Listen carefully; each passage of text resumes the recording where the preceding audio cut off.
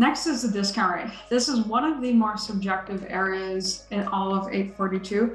I highly recommend getting your auditors involved in this sooner rather than later, because nothing would be worse to set up your entire infrastructure just for them to disagree with this discount rate. So companies should be using significant judgment when they're estimating their incremental borrowing rate. And if your company has had a recent financing transaction with a stated interest rate, that is a wonderful line in the sand of where you may be able to start from. Then, if you have that, you can start looking at how the risk-free rate has changed over time, over tenure compared to that stated financing rate, to then develop your discount rate or your incremental borrowing rate going forward.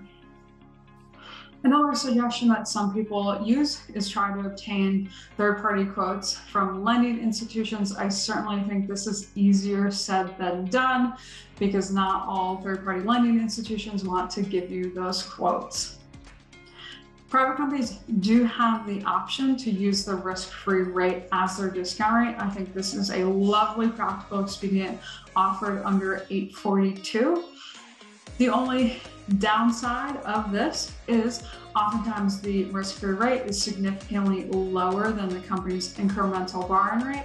What that will do is it will inflate the lease liability on the balance sheet, which will in turn inflate the right-of-use asset on the balance sheet.